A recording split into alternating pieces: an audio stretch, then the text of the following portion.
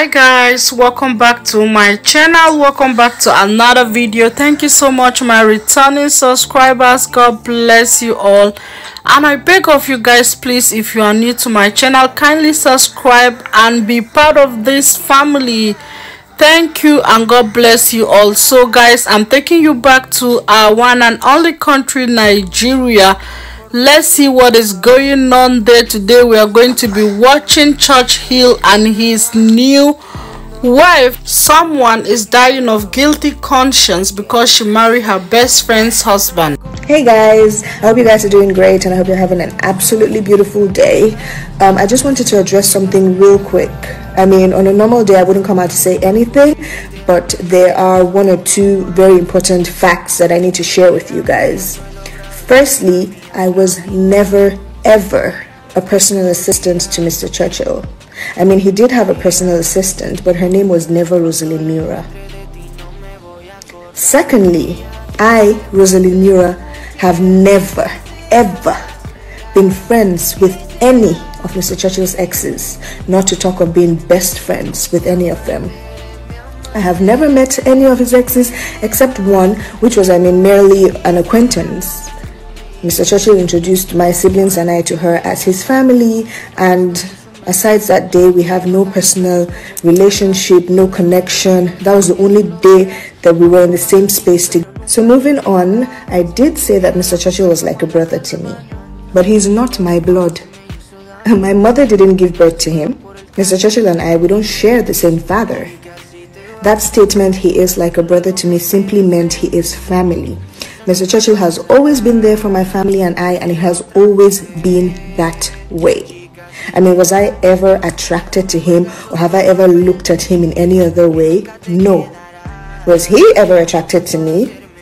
Who knows? But I mean, that's not something I have control over. I was in a relationship. I was happy.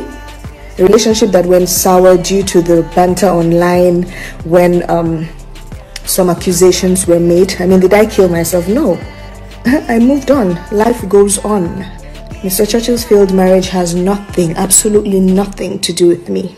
The same way you guys read and heard online that I was the reason for his broken marriage was the same way I read and heard online that I was the reason for his broken marriage.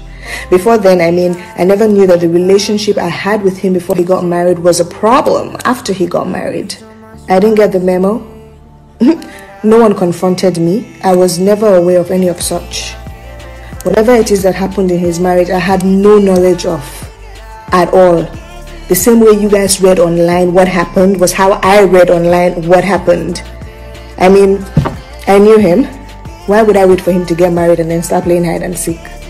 It doesn't make sense. After Mr. Churchill got married, things were still the same. He was still there for my family and I. He would take my siblings and I out. I would invite friends, male, female. He never had a problem with it. We would have so much fun. And when it was time to work, we would work. I'm not a lazy youth. I have goals. I have aims. I have an ambition. I have things that I want to achieve in life. Mr. Churchill made that possible for me. He exposed me to a lot of opportunities and I am forever grateful. So when it came to work, it was always work.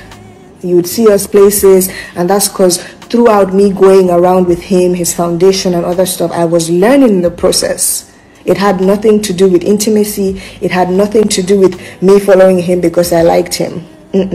I did like him, but like I said, like a brother, family. After his marriage crisis and after he got divorced, I was still there. I never left. Why would accusations and people talking make me leave? Leave to where? I never left.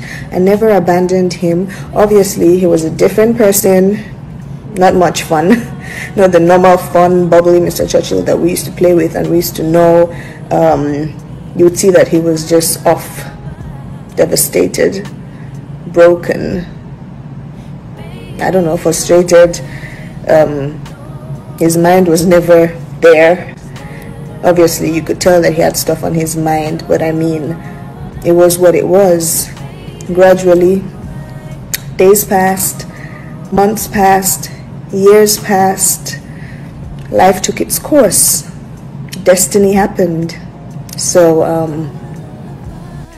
what I was accused of became my reality and my fate. I mean, what would be would be. You cannot change it. You cannot force it. I am not God. I mean, it just happened. I let God's will take place in my life. I never forced myself on him. I mean, it just happened that he became more than a brother. He became a lifetime partner. And I just really needed you guys to hear this. Every malam with his kettle. One man's curse is another man's blessing. Life happens. I know you guys have opinions which you're definitely entitled to, but I just want you guys to know that your opinions, they don't change me. They don't take anything away from me. They don't change God's will in my life. They don't take away my glory. I'm always going to be me. So you guys just remain positive. Your own blessings and happiness will definitely locate you guys. I love you guys regardless. Stay blessed and have a beautiful day.